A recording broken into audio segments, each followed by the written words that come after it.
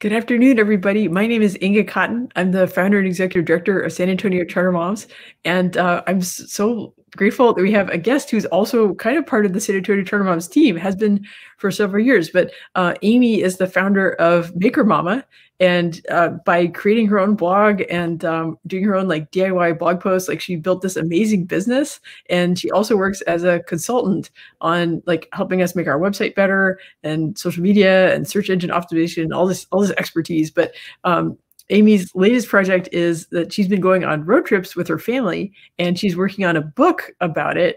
And there's some cool like downloadables and stuff. So I wanted to have Amy come on to Charter Moms Chats, and there's a guest post on the blog today, and so you'll see a link to the blog post in the description of the video. So I really encourage you to read the blog post and check out the resources that she's got. So, but yeah, Amy, so you have advice for us about taking planning a road trip with your family, and but so I was wondering. Oh, actually, before we get into that, can you talk about like how you created Maker Mama, and then sort of how that led you to like creating a business and then kind of becoming part of the SA Charter Moms team? Sure, yeah. Okay, so I started what is now Maker Mama back in 2009. So it's been 11 years this year, which is kind of crazy to think about. Blogging looked a lot different then than it does now. Yeah, I started it as a creative hobby when I became a stay-at-home mom after I left my job as a program director at a local literary arts nonprofit, Gemini Inc. Some of your listeners have probably heard of that.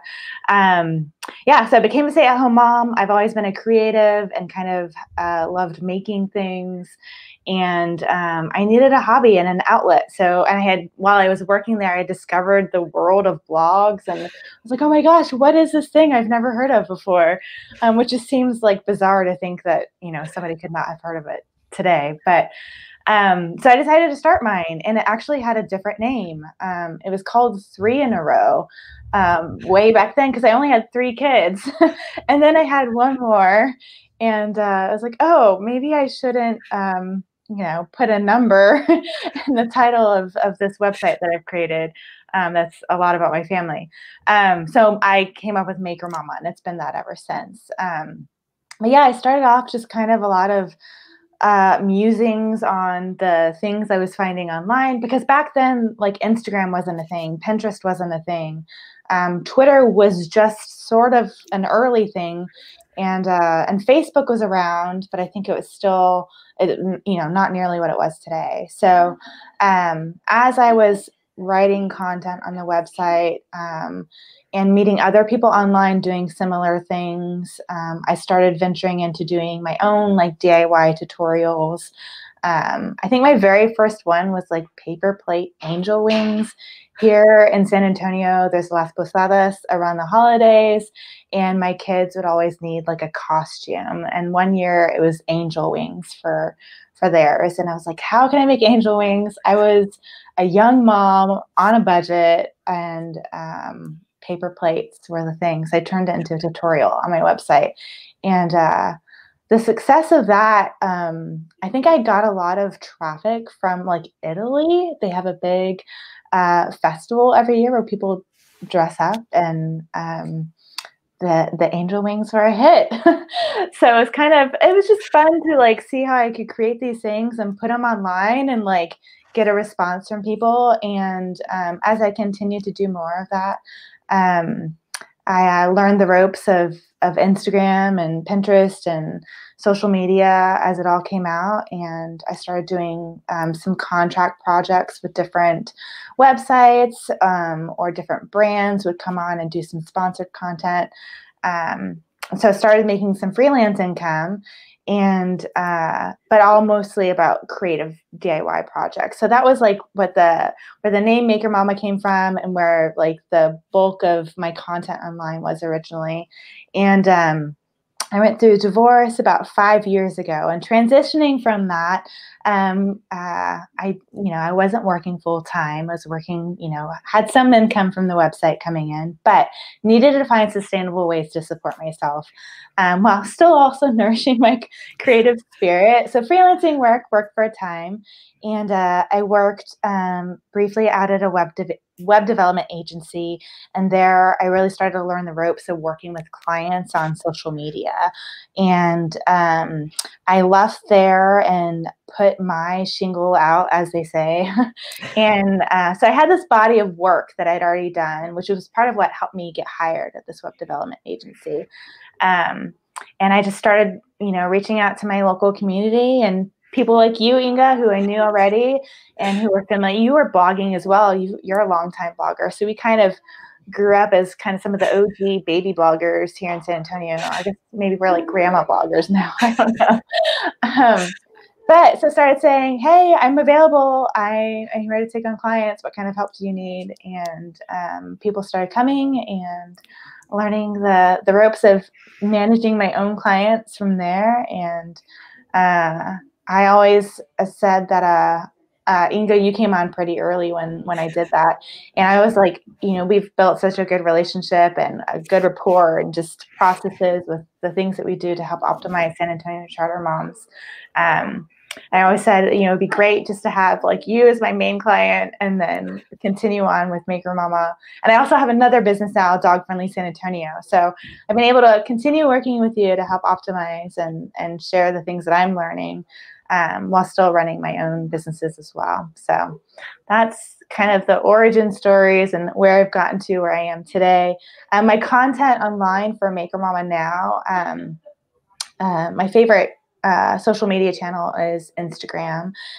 So I love posting photos and just talking about my life. So it's shifted a little more towards like creative living rather than lots of DIY tutorials.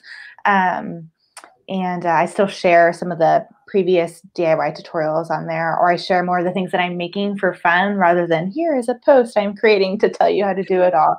So I really am about creative family and living. So a big part of that for me is road tripping now.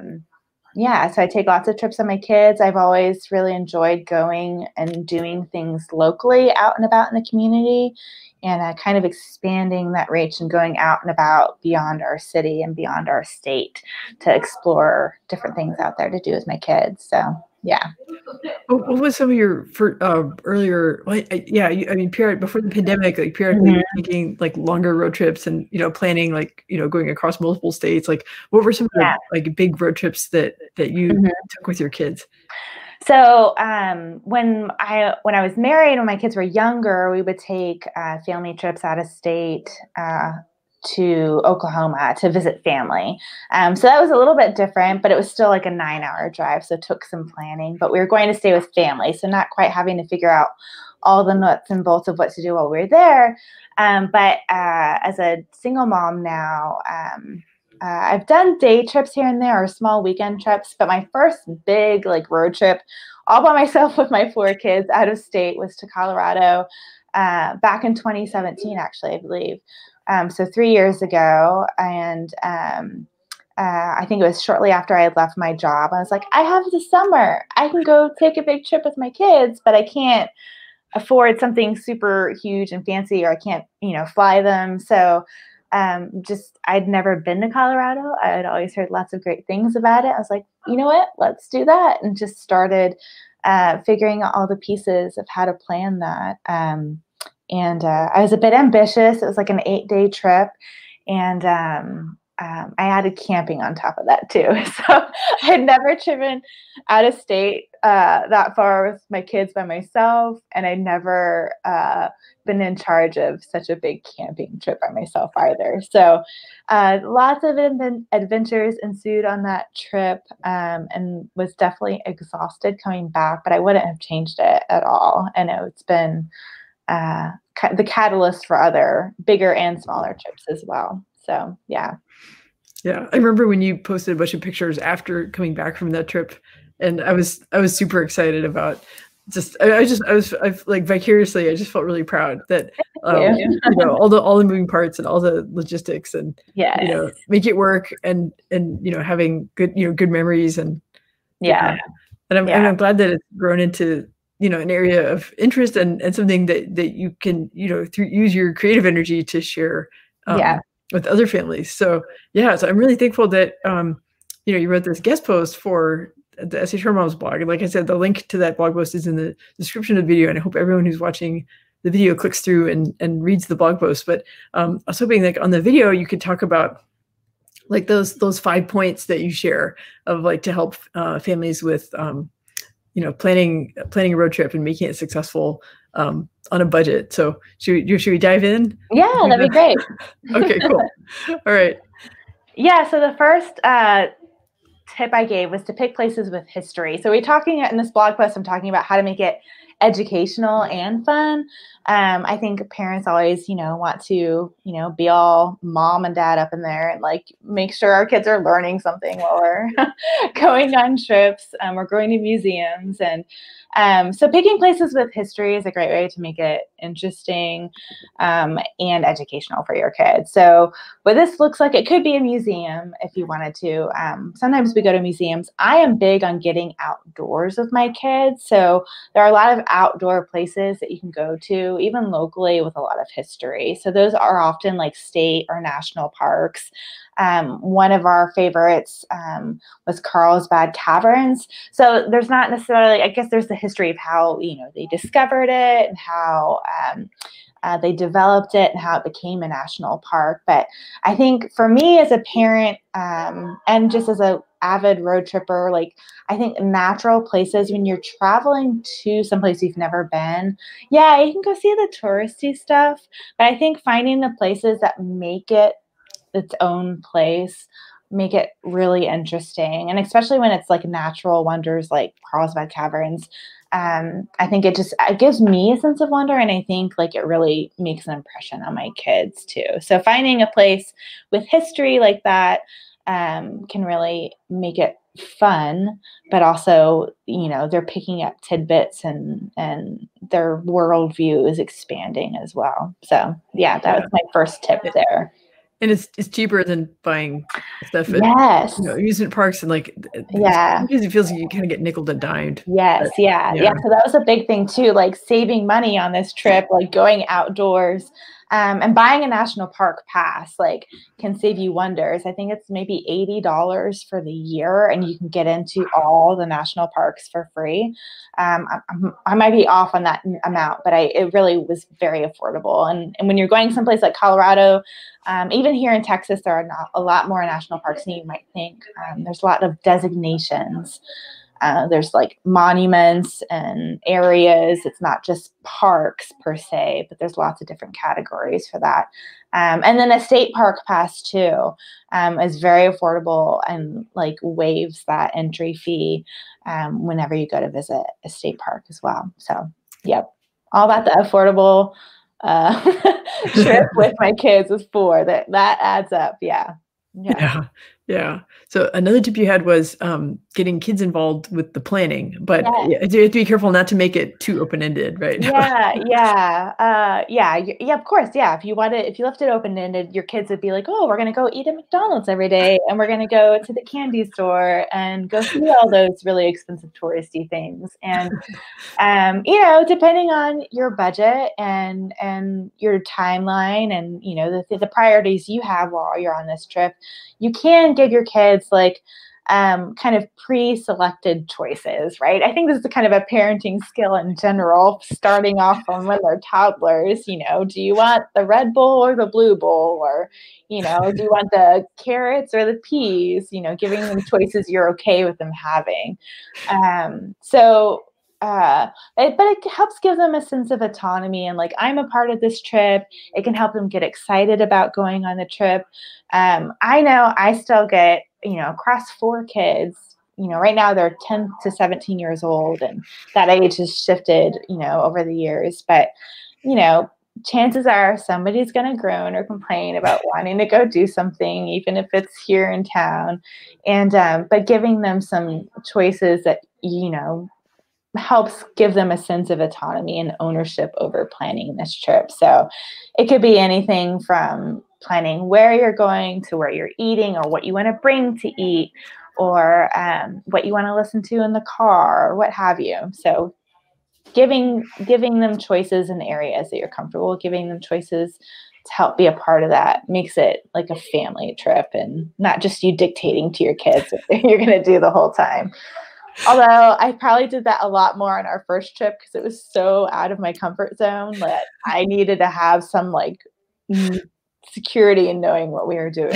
And so Yeah, like if I'm lost, the audiobooks get paused oh because yes, I can't like I just can't multitask. Like, yeah, but if we're on a long stretch of highway, yeah. sure, I'm jumping ahead a little bit, but No, yeah, yeah, totally. there's a rule. Yeah, so one thing that my daughter is super excited about, I let her pick out like an organizer. I don't know, like it sits kind of by her feet, but it has like a place to like so her water Oh, bottle doesn't fall over, and then mhm. put like a book and some snacks, and like she's just thrilled about Yeah. having like little organizer. Yeah, like a little caddy. That's a great idea. Yeah. Yeah. The Yeah. car can definitely get messy. Yeah, that's true. Okay, so I admit I was jumping ahead a little bit, but, Oh, it's okay. for, like, long drives, like, you have some advice about, audiobooks and podcasts. Yes. Well, even for shorter drives, when we went to Lost Maples the other weekend, we put on some podcasts. So I'm a big fan of audiobooks and podcasts. And I think it started with road trips. I think when we used to take that like 9-hour drive to Oklahoma and our kids were so little, um, I discovered that not all audiobooks are created equal. On Audible, when you have a membership to that, you can get an audiobook that's 45 minutes long for 1 credit, or you can get an audiobook that's 25 hours long for 1 credit. So I opted for the longer ones that I could Ooh, the get. box sets, Yes, right? Yeah. yeah. So like the Ramona Quimby series, I think was our first like big family intro into audiobook listening, and my kids loved it and I loved it.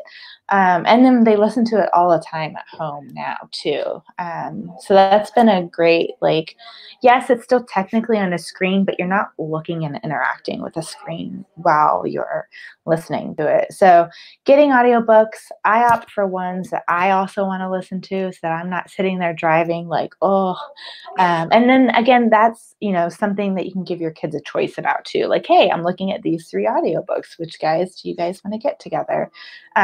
With the library, you can also download and borrow and check out audiobooks. And then podcasts. There are a lot of great podcasts out there. These are really great for, shorter day trips or trips out of town or in the area. I'm a big lover of all of Guy Raz's podcasts, basically. I joke to my kids that he's my internet boyfriend because I love all of his work so much.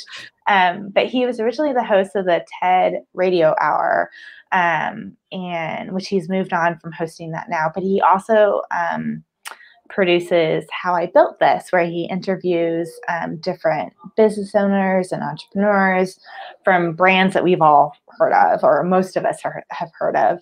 And it's always really, for me as an entrepreneur and business owner, it's always really interesting and inspiring to hear those stories of where people came from. And he's really good at creating a story around it. Kind of, if you listen to interviews about how he does his interviews, he really kind of dives in to find kind of their hero's journey and their own experience, which makes it really interesting.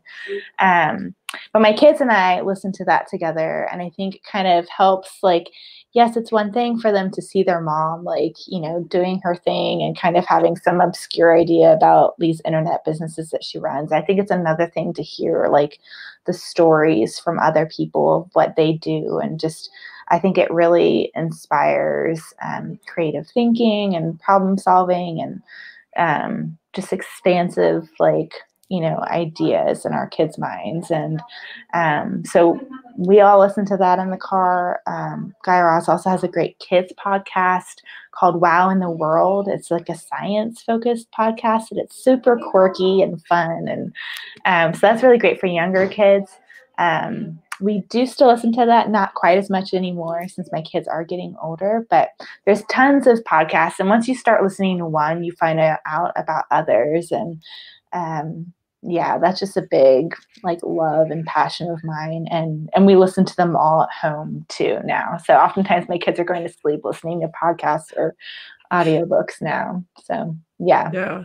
That's a great habit. Yeah, it's a great way to, like, fill up that time when you're on the road for, like, 6 hours a day or whatever, to just kind of, help distract everybody in the car from whatever minor discomforts there might be from sitting so long. But yeah. Yeah, and you feel like you've used that time well, like, not just to get Yes. from one place to another, but, like, hearing Yeah. stories and Yeah. building up Yeah. knowledge and getting inspiration. Yes. Yes, definitely. That's a big part of it. So, yeah, I think it's really helped my kids come to learn to really look forward to going on these times together. And they become shared stories like, oh, remember, that story we heard or that idea we heard. And yeah, they're great conversation starters too. Yeah. That's what I love. We've been listening to, Wow in the World, especially, like, when we used to drive up to Cibolo for Code Ninjas, 'cause it's kind of a longer drive, but, Hmm. we got in the habit it was just the right length, Yeah. to and then but my kids are getting bigger too, and the one about entrepreneurship sounds really interesting, so I think we Yes. might yeah, Have and I you think not I would enjoy listened it to too. How I Built This? Oh No, my I'm goodness. aware of it, but I haven't yeah. Yes. Okay, you're welcome. That is my Christmas gift to Yeah, you. yes, and He then actually has a book now. Yeah. ooh, so, I added a link to your guest post to there was Mhm. over the summer, Carly Freeman wrote a book, she wrote a guest post about audiobooks, and she Mhm. explains, like, step by step how to get the free ones from the library, and Yes, yeah. she's a master Ooh, I need at, to go back and look that. I've always like, "Oh, my Audible membership, okay." Yeah, yeah. she's a ninja at jumping on, like, new audiobooks, so That's awesome. Cool. yeah, good stuff. Okay, Mhm. okay, so your next tip is, about maps, about teaching kids to read maps, like road Yes, maps and trail yes. maps and yeah. Yes, which you have one behind you. You I have the do. state of Texas. So I think this kind of happened on accident. I am a big thrift store lover, and I found this like old like vintage set of like National Geographic state maps or like state area maps that are regional maps. That the ones that we all grew up with, the big fold out maps, and this one has like some illustrations. I think it might have some facts about the states on the back. But we started taking that on our road trips with us. Like when we would go to New Mexico, we went to New Mexico last summer or in 2019. And when we went to Colorado, we brought those along. So, and my kids just like, oh, yeah, let me follow along on the road and like find all the towns. And it was just like an interesting way for them to help. I know that I have one kid who really likes to see the GPS as we're going, like to know, well, A, like how much time we have left on the road, but also to visually see where we are. And this is a different experience of it, but I think it helps give them like a more conceptual like picture of where we're at and what are the places we're visiting and how far we've gone. And then trail maps are really great. A, for not getting lost when you're out on a trail someplace you've never been. But and we my kids really got engaged in using, or my youngest daughter did. I think a couple of my kids did on our last trip to Lost Maples. We got there, we had just like a 2-hour window of time before we knew we needed to head back. So asked one of the park rangers, hey, which trails are a good option for us with this amount of time? And he gave us two. So we all sat down and like looked at the map and we're like, okay, this would take us over here to see these things. This would take us over here. It's a little steeper to go walk on. They're about the same length. But I don't know. And we were able to, that's a part of the decision making. They were involved in like, okay, we're going to go in the steeper one because he's seen some of the other stuff. And but then my youngest daughter wanted to hold the map so she could kind of try to track where we are on the trail at the time. And that was a little easier to like stop and look with her. Like she thought we were here, and it's like, oh, actually, I think we're a little bit over here.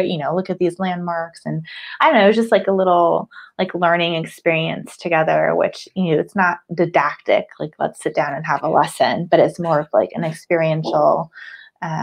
And just open that interest. And that's a life skill that you don't necessarily think, oh, I need to learn how to read maps because there's GPS now, especially. But back in the day, we all needed to know how to read them to find where we were going. So yeah, that's been a fun way to connect with them and help them get a sense of where we're at. Yeah.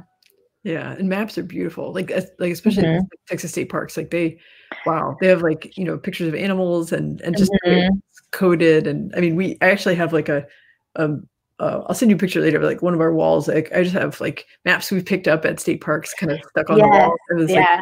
random map wall, but it's very inspiring. That's awesome. Like, I really like to collect those as a souvenir when we go on big road trips too. Like, here are all the places that we went, and it's fun to look back and like, oh, remember, all those things. You can also, like, I think, send off, especially for like state visitors bureaus. You can oh yeah, mail off or ask to be sent like a pack, and they'll send you a bunch of those pamphlets with maps and actually, stuff. that's where this map came from. This is from the like Texas Travel Guide, and you get like Nice. a booklet, and you get the map with it, and it's Yeah. free. And and we started. There's if you can't see it on the camera, but like there's like Yeah. little mini pom poms that we've stuck on Oh, places yeah. we visited. And before the pandemic, we were adding more pom poms, and then it kind of That's stopped for a little awesome. bit for state parks. And then, but it's the map's still on the wall. When the pandemic's Yeah. over, we will go more Yeah. places. Yeah, that's definitely a fun way. I also like to collect, you've seen these at like visitor centers, particularly at state and national parks. They have bandanas where they'll print the map of the park on it. Ooh, And I've been building a slow collection of those as a fun little place-specific souvenir. Yeah, yeah. that's cool. We're Oh, I geeking like out that. on maps over here. Yep, we are. It's good stuff. It's good stuff. Okay. And then, okay, so your 5 out of 5 here. The tip is about screen-free games that Yes. Yeah, you playing can do in games the in the car. car. Yeah. I think we probably all kind of grew up with look for, either license plates for the letters of the alphabet on license plates or billboards, and a classic kind of car ride game to pass on to our children. And there's ways to add, as your kids get older, add like competition in it. Or one game that we started playing recently, we actually play this also sometimes where we're on trails hiking to kill some of the time, but playing we're going on a road trip and I'm packing, and the first person starts with the letter A. So Inga, if it was your turn, you'd say, I'm going on a road trip and I'm packing an apple. Sometimes kids get crazy and like, oh, an aardvark, or I don't know, something other weird name that's hard to remember. And then I would go, I'm going on a road trip and I'm packing the apple that you just said, and I would add, and some bananas. And then next it would continue going on. You'd have to repeat all the objects before it, and add on your object, and try not to forget anything. So that's a fun, like, kind of one that you can all do in the car together as a family, or your kids if you're focusing.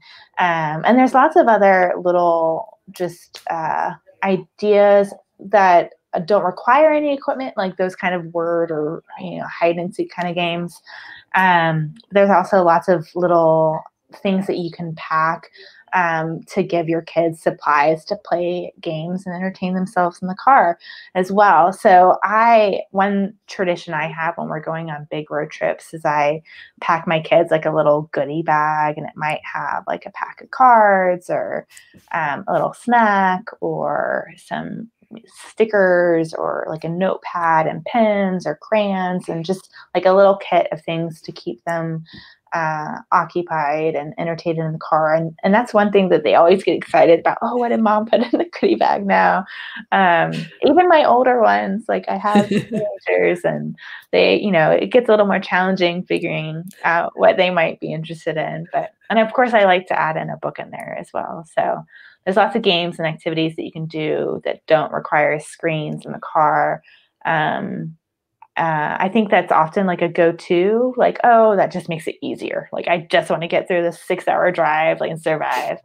But I haven't always been in the place to like have devices for each of my kids. But even if I did, like charging them and like, oh my gosh, like that can, you think it's going to solve everything, but it's not necessarily. Sometimes it creates more problems than solving them. So I grew up going on trips with my parents, and more day trips than like big long road trips. But I just remember staring at the window a lot and like, just letting those creative wheels turn. And boredom really is, I think, the secret ingredient to a lot of creative thought. So yeah. Yeah, there's right, there's an educational element to letting your kids be bored and then seeing what they come Yes. up with. Exactly, and they will come up with some pretty amazing things sometimes if we just give them the opportunity to get bored. Yeah, it's not our responsibility to keep them entertained at all times. Yes, I will provide them with some tools to help them get inspired or keep busy because yeah, going on road trips, especially out of state, does require a long lengths of time. Um, but yeah, I think giving our it's about coping mechanisms, being able to cope with like Mhm. feeling uncomfortable. I like to liken it sometimes to meditation. If you're sitting and meditating and get a scratch on your nose, you can kind of break out of the zen moment that you're in and scratch your nose, or you can learn to sit with it and eventually it passes. And kind of the same thing with sitting in a car. It's all these things. Our kids are sponges and they're soaking up things all the time. And I think going on a road trip and experiencing something new together provides even more it heightens all the senses and ways and gives them even more to soak up than they would in your everyday life. So I know that's for me and for my kids. So yeah. Yeah, they're able to see places that are unique and really different from what we see in our own city and Yes. broadens Yeah. their sense of what's out there in the Yeah. world, right? Yeah. Yeah. Yeah. Yeah. We have gone on a couple like smaller. We did go on one bigger road trip this year, so it looks a lot different navigating it through the pandemic, and following CDC guidelines and local ordinances, and your comfort level. And so it might look like right now taking a trip might look like taking a trip to the river here in town and walking outside. And I dipped my toes wet back in the spring, and we did a day trip to the beach. But I already focus a lot on doing outdoor things with my kids here and on road trips. But I think even more so right now, if you're considering one, the great outdoors is still there. So yeah. Yeah, yeah. That's a theme we keep coming back to on the blog, whether it's like greenway trails or just, activities teaching kids to like look for birds and notice things Mhm. about birds maybe that they hadn't stopped. And it is kind of like finding that stillness, and being Yeah. okay with yeah, things being a little quieter and not as busy. Yeah. Yeah. Yeah. Yeah. Yeah. Well, those are great tips. I want to make sure that people know about how to get access to the resources. So there's Yeah. like the blog post includes links to some things that you've created. Mhm. So I was wondering if you could tell us more about those. Yeah, so I have my Pocket Road Trip Planning Guide. That's an ebook. I think I just launched it last month. It's relatively new, but it's a digital ebook with kind of just like your starter guide on how to plan a road trip. So, with or without kids. So everything from picking out where you want to go and making reservations at hotels or campsites, and making it budget friendly, planning out your meals, planning your excursions, and all the like moving pieces around doing that. So it's kind of a quick start how-to guide. You can get that on my website over at makermama.com, and just a lot of tips and tricks on planning a road trip or for in the far future or the near future. Yeah. Yeah. And then so like one of the tips you talked about today was about screen-free ways to keep kids busy, and you have a resource for that too, right? Yes, I have this is like a little free mini ebook, 52 screen-free road trip activities for kids. And doing the writing that I do about road tripping, that's one thing that I hear a lot from parents in particular. Like, I want to go on a road trip, but the idea of like going so far in the car with my kids just seems like, oh my gosh, I'd go insane. And sometimes you do, but having a plan for like, okay, guys, here are 52 different things you could do that don't require screens, um, that can keep your kids entertained and occupied in the car, that you can feel good about and plan for. So that's a free, just like listicle ebook with different ideas for kids of all ages. Yeah. Yeah. And like you said, the way that folks can download stuff, they can go to makerbamba.com. Yes. But then also we have links to it in the guest post that you wrote. So they can find the links there too. Yeah. They're all right there. I think I have some other printables listed in there. Like I have a license plate printable game where you can find license plates from different states and check them off. There's like a list version and there's a map version too, so the kids can see where that state is on the map as well. So yes, but there's lots of fun stuff around road tripping on my website. Yeah. And you can, again, you can find all the links on the guest post with all the 5 tips we talked about here today.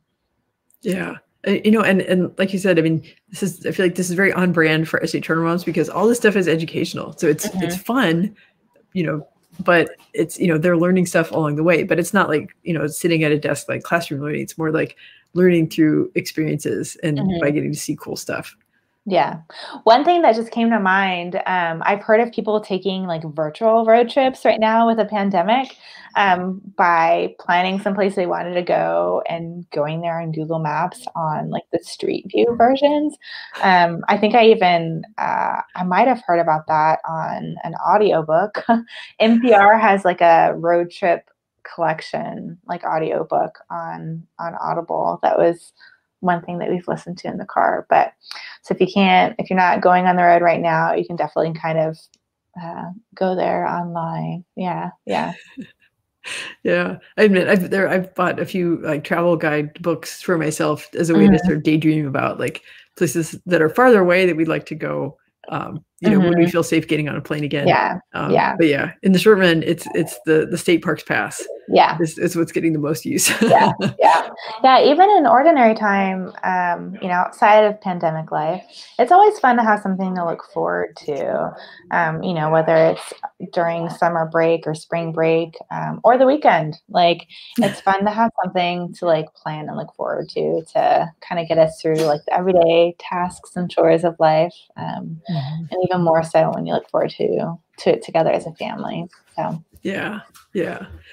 It's something where like talking about and planning the day trips. It's it gives us something to talk about. It's not just like, oh, same old. We're home. We're doing distance learning. We're working from home. But it's like, and I think sometimes we almost put like, I think we definitely put more energy into the road trip or the day trip planning than we really need to, but it's fun. It makes, it gives a goal, it adds variety, and it feels like we're still learning and growing, even though the pandemic has kind of limited some of our choices. Yeah. And the outdoors are great. I don't know if you, Inga, if you did much like day tripping or road tripping with your family, but I know I did when I was little, and sometimes you forget about it, like, because it was just a part of what you did. But I think that's definitely like, I have those memories that were like a big part of my childhood, going to see places outdoors. I lived in England as a girl on the countryside, so we would drive all over and see all these amazing things. And that really planted a seed, and I know that'll plant a seed in my own kids too. So yeah. When I was growing up, I was born in California, but we also lived on the East Coast, and then moved back to California, and then eventually moved to Texas. But so we did a couple of cross country drives as part of moving. Yeah, you don't really necessarily stop and see the sights as much. But we did like I remember stopping at Grand Canyon, and like that really made an impression. That's awesome. Unique. Yeah, and and I would like to do like a multi-state road trip when my kids are a little bigger, but I feel like there's still a lot of stuff in Texas that we can still explore with less driving. And it takes a long time to get out of Texas too. It does. It's true. Yeah. And Texas is very affordable. So. It is. Yeah. Well, thank you so much, Inga. It was a pleasure to share these tips, and look forward to sharing more in the future. Yeah. Thank you. This is a great resource. Yeah. Thank you so much, Amy, for all you do. Thank you. All right. Take care. Bye.